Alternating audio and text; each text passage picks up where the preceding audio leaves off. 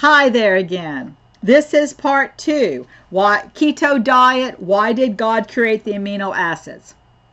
God gave us everything we needed to live a healthy life.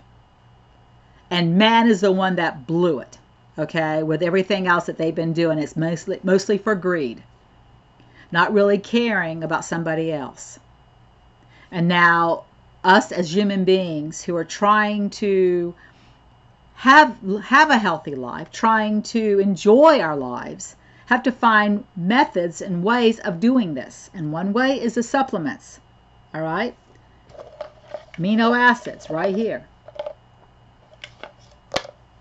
So this is part 2. Let's learn more about amino acids. This all sounds very scientific, especially what I've been talking about the amino acids. So why should the layman concern himself with it? Why should the general person be concerned? Because it directly concerns him. It directly concerns you. Athletes and bodybuilders use amino acids, as do doctors who strive to achieve success in the treatment of AIDS. For some time, amino acids have also come to play an important part in the area of medical nutrition.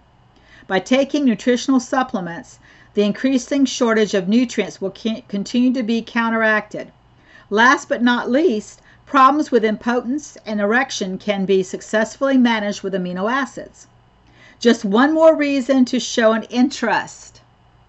Amino acids such as L-arginine are substances with which science is becoming more concerned. In 1998, Nobel Prize for Medicine awarded to scientist Fergov Ignoro Murad was not in vain. These scientists examined the function of L-arginine in the body.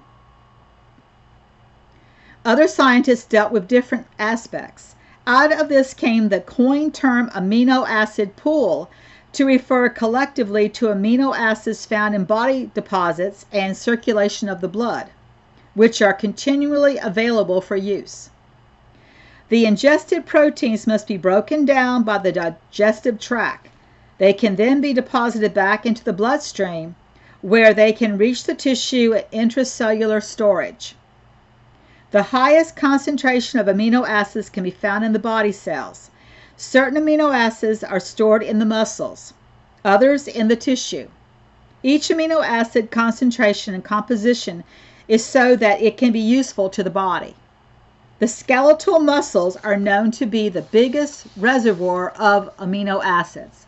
The size of the amino acid pool is dependent upon factors such as nutrition, age, gender, level of consumption, or illness.